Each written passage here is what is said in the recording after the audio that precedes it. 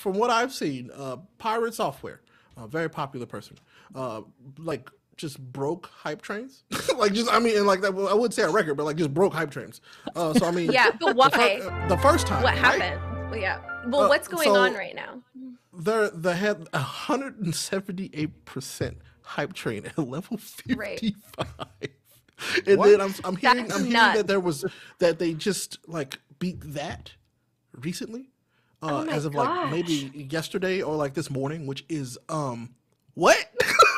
How do you do that? Congratulations.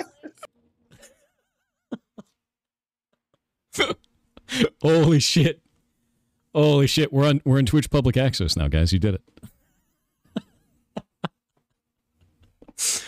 Oh man. That is outrageous, dude. That is outrageous.